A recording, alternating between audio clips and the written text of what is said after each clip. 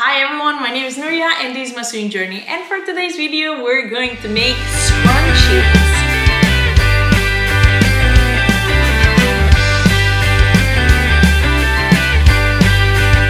This is not yet another video about me teaching you how to make a scrunchie. I think there's more than enough out there. I decided to create a video using my engineering mind and my creativity mind to see what the differences are between different types of elastic, different types of fabric, different types of lengths, of widths, of everything that I could imagine, and what everything, all the differences that I can find.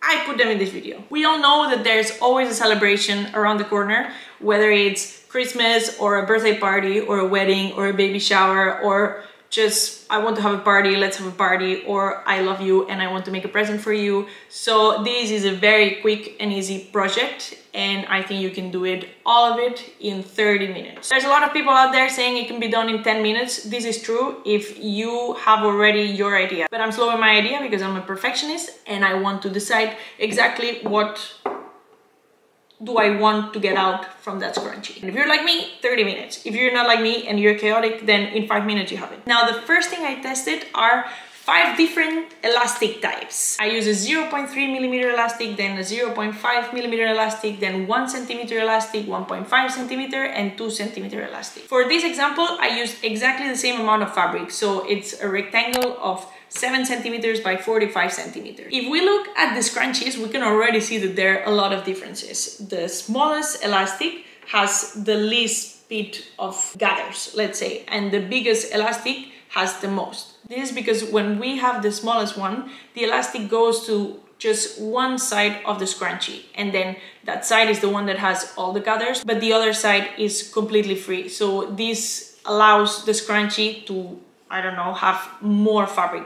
And then if we look, for example, at the completely opposite example, the 2 centimeter one, we see that the elastic is almost as big as our fabric, and then that fabric gets gathered on both sides. So then that one allows for less fabric, let's say, because there's already a lot there. And how do we decide which elastic is the best one for our project? Well, you'll have to think, first of all, of what's your idea. Is your idea usability? Or is your idea aesthetic? Because if it's aesthetic, I would like more of a bigger elastic, because then it gives the feeling that it's kind of a bracelet, and the other ones are more a scrunchie that belongs on your hair instead of, I don't know, your hand. Of course, you can create exactly the same feeling with the bigger elastic, you just need a bigger rectangle of fabric. If on the other hand, what you're looking for is usability, then what you need to define is your hair thick or thin? And do you want your hair to have a mark or not have a mark? If you have a stronger elastic, then that's going to be more for thick hair, but that's also going to leave a mark. But if on the other hand, you get an elastic like that, it's lighter, like this one, then it's going to be nicer on your hair. But let's say you have thick hair, this is not gonna hold anything. But then if you have thick one, I would either get one of these circular elastics that are very strong, or I would get a bigger one, like 1 centimeter.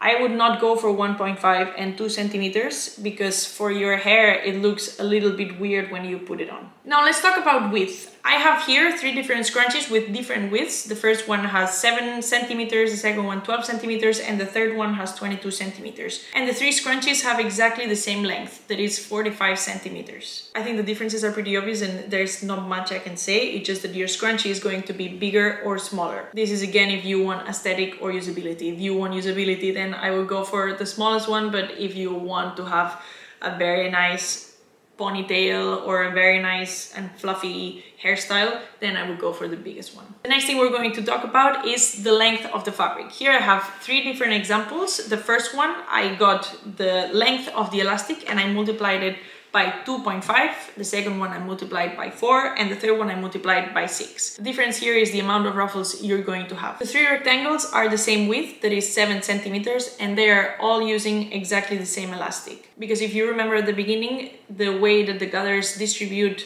in the scrunchie is different depending on it. I think it's also pretty obvious that the smallest rectangle has the least amount of gathers and the biggest one has the most amount of gathers. So the bigger the rectangle, the more gathers. That's basically it. But this is not it. There's one last thing that is very important, and this is the ratio of fabric.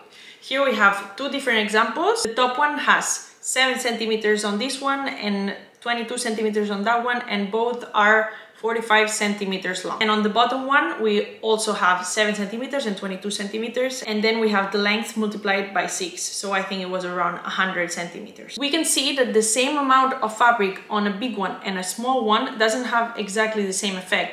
So on the small one, it's nice and distributed, but on the big one, it just looks like a piece of fabric that someone left on the table and it's a scrap. And it's not that nice. Even when you put it on your arm, it's weird. It's very weird. But on the other hand, if you add more fabric onto a small one, this one has way too much. So there's not a lot of room for more fabric and it feels cluttered a little bit. But on the other hand, this same amount of fabric is just, you cannot even feel it. You could add even more on the big option. So you have to be very careful depending on what size you want your scrunchie to be.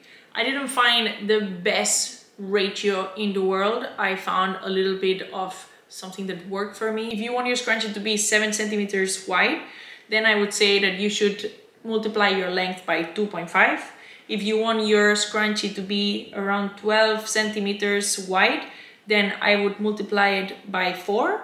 And if you want your scrunchie to be more than 22 centimeters, I would multiply it by 6. Of course, you can add more or less, but this is mainly what worked for me. And one last thing that is going to affect your ratio is what fabric are you going to use? So here we have two different examples. I made 2 scrunchies with light fabric and 2 scrunchies with heavy fabric. The heavy fabric is denim and corduroy, and the light fabric is kind of a satin and a viscose. I wanted to go a little bit on the extremes. So for this white fabric, you have the normal amount of gathers as the denim. And you can see that, yes, this denim is a little bit elastic, so it allows for quite a lot of fabric, but it already feels more cluttered than the white one, even though they have exactly the same amount of fabric. And on the other side, for the corduroy, I think I made this one like 70 centimeters by 12 centimeters, and you can see that it is cluttered. You could add a bit more maybe, but whenever it gathers, it creates this box of fabric and it's not as nice. But on the other hand, if you look at the satin fabric, this one I made it like 200 centimeters long, and still you could add a bit more and it gives a very nice effect and it's very nice on your hand. So have in mind which fabric you're going to use and work with that. And with all these things, you're going to have your perfect ratio. Now that you have all the information and you have decided on what is the size of your rectangle, let's get into sewing scrunchie. The first thing we have to do is measure our elastic. We're gonna do that by putting it around our wrist and adding 1 centimeter for allowance. After that, we measure how much it is and we're ready to build our rectangle. Once we have the rectangle, we put right sides together and we sew along the seam. We give it a good press and we're ready to build a donut. We're gonna do that by folding the inside twice and then we put right sides together. We secure it with pins and then we're ready to put it in the machine. What we have to do is basically sew along the seam, but then whenever we reach the end, we pull a bit of fabric and we continue sewing there until we leave a small gap. That gap, we're gonna use it to turn our scrunchie inside out. We give it a good press and we're ready to introduce the elastic. There are different methods to do that, but I use the safety pin, and what I do is put it through. I attach a pin to the end of the elastic so I don't lose it. I thread the scrunchie all the way through, and then I attach the elastic together with some zigzag stitches. Once that's done, I'm ready to close that hole, and you can do it in several ways. I like to do it with hand stitches because I like it better like this, but you can also do it in the machine. And that's it, you have your scrunchie. And now for the bonus edition, I want to show you a couple more things that you can do with scrunchies. This version is very easy. You basically make a scrunchie and you make a bow and you attach them together and that's it. So I'll show you how to make the bow. To make this bow, we're gonna get a piece of paper and we're gonna fold it once lengthwise and once widthwise. With the fold facing yourself, you can cut the same shape as I'm cutting at the moment. It will give you the shape of the bow, and from that you have to cut 2 pieces of fabric. You put both pieces of fabric with right sides facing each other and you sew along the seam, leaving a small gap.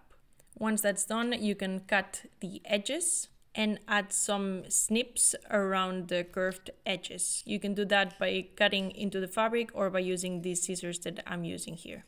After that, you can look for the hole that you had and you can turn the bow inside out. Don't forget to give it a good press, and now we're ready to attach it to the scrunchie. We're going to do that by making a simple knot. You can afterwards, if you want to keep it there forever, you can add some stitches to put it in place, but otherwise you can just do the knot and that's enough. The second thing you can do is add ruffles, so that your fabric is going to have all these little ruffles. Here is how it's done. To add the ruffles, just cut 2 pieces of ruffles the same length as your scrunchie and put right sides together, pin them together and sew along the edges. Give it a good press and follow the same instructions as the scrunchie. Another version that I saw and I thought I wouldn't like, and it ended up being my favorite, is this huge scrunchie. What you basically do is you create a scrunchie like the big one, like the 22 centimeters, and then you add the channel in the middle. So you create 2 stitchings, 1 centimeter apart or 2 centimeters apart, depending on the size of your elastic, and then you thread your elastic through there.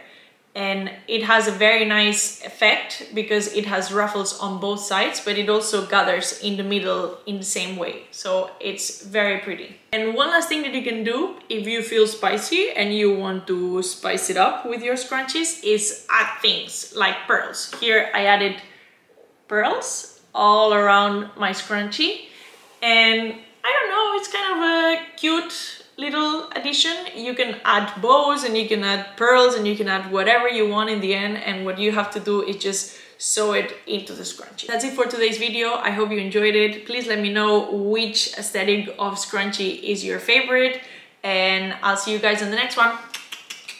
Bye bye!